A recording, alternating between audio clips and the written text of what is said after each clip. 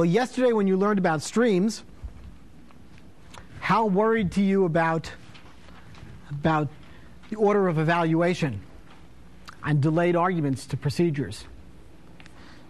The way we played with streams yesterday, it was the responsibility of the caller and the callee to both agree that an argument was delayed, and the callee must force the argument if it needs the answer. So there had to be a lot of handshaking between the designer of a procedure and the user of it over delayedness. That turns out, of course, to be a fairly bad thing. It works all right with streams, but as a general thing, what you want is an idea to have a locus, a decision, a design decision in general, to have a place where it's made explicitly and notated in a clear way.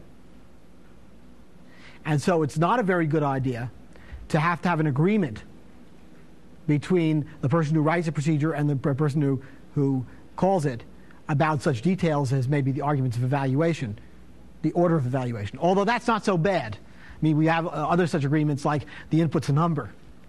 Okay? But it would be nice if only one of these guys could take responsibility completely. Now, this is not a new idea. Algol 60 had two different ways of calling a procedure. The arguments could be passed by name or by value. And what that meant was that a name argument was delayed. That when you passed an argument by name, that its value would only be obtained if you accessed that argument. So what I'd like to do now is show you, first of all, a little bit about, again, we're going to make a modification to a language. In this case, we're going to add a feature.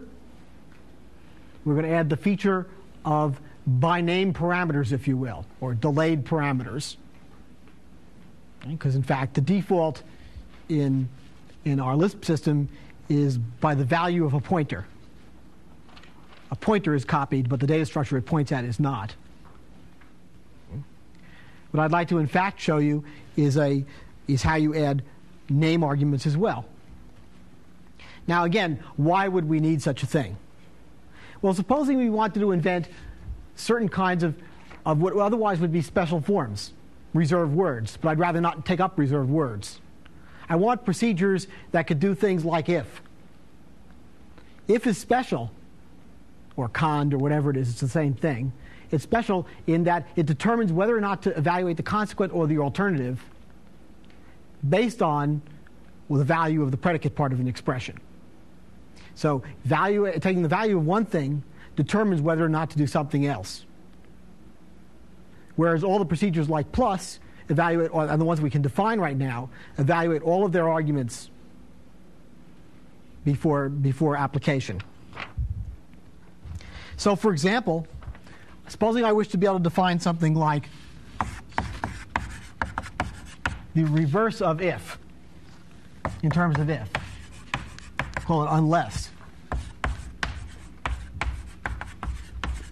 A predicate, a consequent, and an alternative.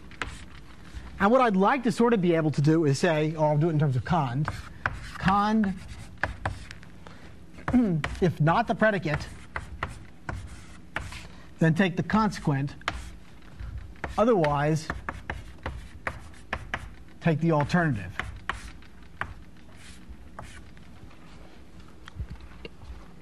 Now, what I'd like this to mean is supposing I do something like this. I'd like this unless, say, if equals 1, 0, then the answer is 2. Otherwise, the quotient of 1 and 0. Okay?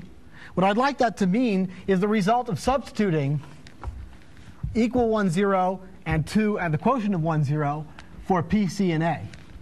I'd like that to mean, and this is funny, I'd like it to transform into or mean cond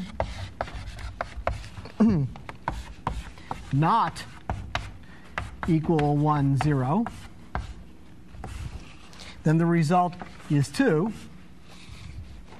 Otherwise, I want it to be the quotient of 1 and 0.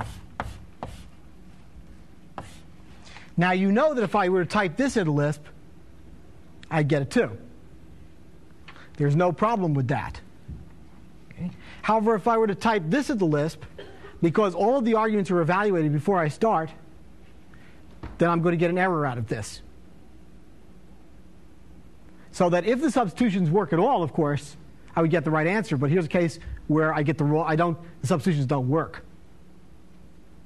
Okay, I don't get the wrong answer. I get no answer. I get an error. Now, however, I'd like to be able to make my definition so that this kind of thing works. What I want to do is say something special about C and A. I want them to be delayed automatically. I don't want them to be evaluated at the time I call. So I'm going to make a declaration, and then I'm going to see how to implement such a declaration. But again, I want you to say to yourself, oh, this is an interesting kludge he's adding in here. A kludge, if piles of kludges make a big, complicated mess. Right? And is this going to foul up something else that may occur? First of all, is it syntactically unambiguous? Well, it will be syntactically unambiguous with what we've seen so far.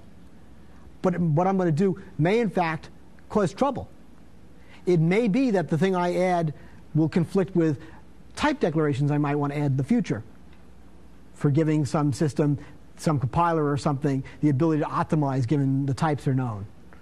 Okay? Or it might conflict with other types of declarations I might want to make about the formal parameters.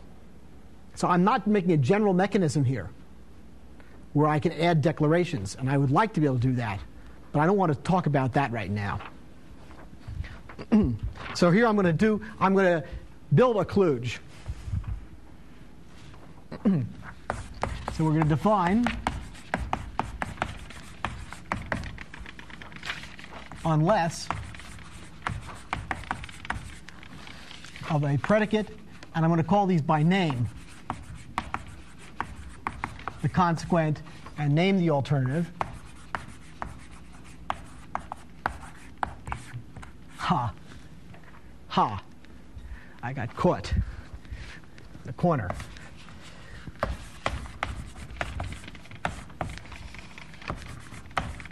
If not P, then the result is C, else. That's what I'd like. Where I can explicitly declare certain of the parameters to be delayed, to be computed later. Now, this is actually a very complicated modification to an interpreter rather than a simple one. The ones you saw before, dynamic binding or adding indefinite argument procedures, is relatively simple. But this one changes a basic strategy. The problem here is that our interpreter does it as written, evaluates a combination by evaluating the procedure, the operator producing the procedure, and evaluating the operands producing the arguments, and then doing an apply of the procedure to the arguments. However, here I don't want to evaluate the operands to produce the arguments until after I've examined the procedure to see what the procedure's declarations look like. So let's look at that. Here we have a changed evaluator.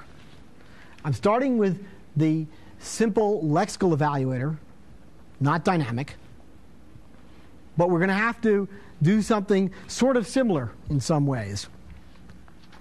Because of the fact that if I delay an argument to a procedure, I'm going to have to attach an environment to it.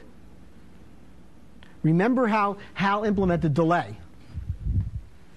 Hal implemented delay as being a procedure of no arguments, which does some expression. That's what delay of the expression is, of that expression. This turned into something like this. Now, however, if I evaluate a lambda expression, I have to capture the environment. The reason why is because there are variables in there whose meanings I wish to derive from the context where this was written. So that's why a lambda does the job. It's the right thing. And such that forcing of a delayed expression was the same thing as calling that with no arguments. That's just the opposite of this. Okay. Producing an environment of the call, which is in fact the environment where this was defined, with an extra frame in it that's empty. I don't care about that. Well, if we go back to this slide, since it's the case, if we look at this for a second, everything is the same as it was before, except the case of applications or combinations. And combinations, I've got to do two things. One is I have to evaluate the procedure. I have to get the procedure by evaluating the operator. That's what you see right here. I have to make sure that that's current. That is not a delayed object. I have to evaluate that to the point where it's forced now. And then I have to somehow apply that to the operands, but I have to keep the environment, pass that environment along, so that some of those operands I may have to delay. I have to attach that environment to those operands. This is a rather complicated thing happening here. Looking at that in apply, well, it has a primitive procedure thing just like before. But the compound one is a little more interesting. I have to evaluate the body just as before in an environment which is the result of binding some formal parameters to arguments in the environment. That's true. The environment is the one that comes from the procedure now. It's a lexical language, statically bound. However, one thing I have to do is strip off the declarations to get the names of the variables. That's what this guy does, vnames. And the other thing I have to do is process these declarations, deciding which of these operands, that's the operands now as opposed to the arguments, which of these operands to evaluate and which of them are to be encapsulated in delays of some sort. The other thing you see here is that when you have a primitive like plus had better get at the real operands. So here's a place where we're going to have to force them. And we're going to look what evlist is going to have to do a bunch of forces. So we have two different kinds of evlist now. We have evlist and gevlist. Gevlist is going to wrap delays around some things and force others, or evaluate others. And this guy is going to do some forcing of things. Just looking at this a little bit, this is a game you must play for yourself, you know. It is not something that you're going to see all possible variations on an evaluator talking to me. Okay? What you have to do is do this for yourself. And after you feel this, you play this a bit, you get to see all the possible design decisions and what they might mean and how they interact with each other. And so what languages might have in them.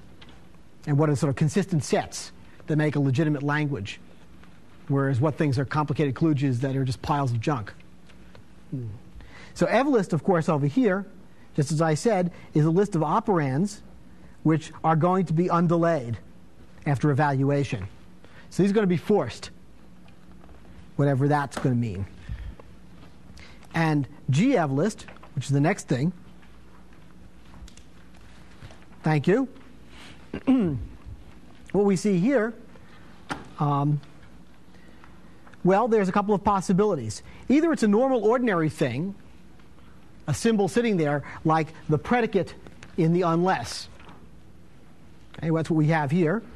In which case, this is intended to be evaluated in applicative order, and it's essentially just what we had before. It's mapping eval down the list. In other words, I'm evaluate the first expression and continue gevlisting the cdr of the expression in the environment. However, it's possible that this is a name parameter. If it's a name parameter, I want to put a delay in, which combines that expression, which I'm calling by name, with the environment that's available at this time, and passing that as the parameter. And this is part of the mapping process that you see here. Okay? The only other interesting place in this procedure, in this interpreter, is cond. People tend to write this thing and then they leave this one out. There's a place where you have to force. Conditionals have to know whether or not the answer is true or false. It's like a primitive. When you do a conditional, you have to force. Now, I'm not going to look at any more of this in any detail. It isn't very exciting. And what's left is, how do you make delays? Well, delays are data structures which contain an expression and an environment and a type on them that says they're a thunk. That comes from algol language. And it's claimed to be the sound of something being pushed on a stack.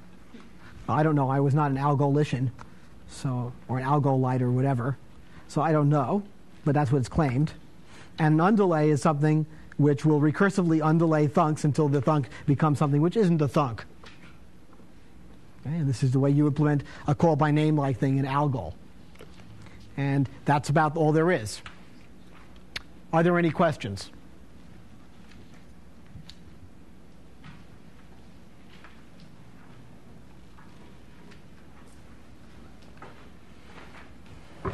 Jerry? Yes, Vesco. I noticed you avoided calling by name in the primitive procedures, and I was wondering what thoughts you have on that. You never need that? Vesco is asking if it's ever reasonable to call a primitive procedure by name. And the answer is yes. There's one particular case where it's reasonable, actually two. Construction of a data structure like const, or making an array if you have arrays with any number of elements. Okay? It's unnecessary to evaluate those arguments. All you need is promises to evaluate those arguments if you look at them. In other words, if I const together two things, then I could const together the promises just as easily as I could const together the things. And it's not even when I car-cutter them that I have to look at them. That just gets out the promises and passes them to somebody. That's why the lambda calculus definition, the Alonzo-Church definition of car-cutter and const makes sense. It's because no work is done in car-cutter and const. It's just shuffling data. It's just routing, if you will. However, the things that do have to look at data are things like plus, because they have to look at the bits that the numbers are made out of, unless they're lambda calculus numbers, which are funny. Okay? They have to look at the bits to be able to crunch them together to do the add. Okay. So in fact, data constructors, data selectors, and in fact things that side effect data objects don't need to do any forcing in the laziest possible interpreters. On the other hand, predicates on data structures have to. If you want to say, is this a pair? Or is it a symbol? Well, you better find out. You've got to look at it then. Any other questions?